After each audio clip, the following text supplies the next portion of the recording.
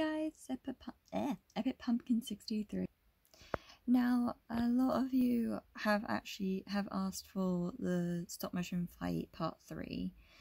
And I've responded to one person who's asked about it in a different video. They commented about it. And I thought I should probably discuss it with a lot of you because, again, a lot of you want to see part 3. At the current point in time, my camera broke. It was a very old camera. It was like probably the same camera I started with, so a good few years. And yeah, it's completely broken. I can't use it anymore. It's not working and all that stuff.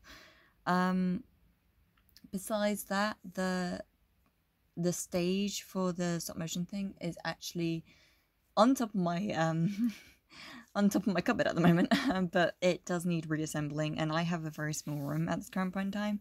The old room which I did the other stop motions in, that was my grandma's house, but I don't live there anymore. I live with my dad now.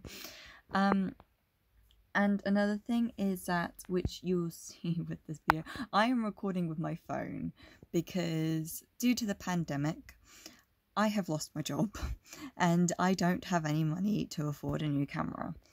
So all the stop motions that I have planned are now paused. As you see from like my recent videos, I'm doing more of the 2D animation style and stuff like that. So yeah, we're probably going to be getting those until I can get a new camera, which might be at the end of this year. I might ask it for Christmas, to be honest. But yeah, that's basically the message that I wanted to send. That my camera's broken. I don't have a job at the moment. I can't afford much stuff, let alone a new camera and a tripod. So yeah, the whole fight time series will have to be on hold for a bit, and all stop motions are on hold for a bit unless you don't mind this type of thing. But I don't really like those type of videos, not gonna lie. I like the proper stop motion things, and I've loved doing it. I love doing it. I've talked to my dad multiple times asking if I can use random stuff around the house, if I can do it there, if I could do it like downstairs in the kitchen, and he loves my stop motion as well.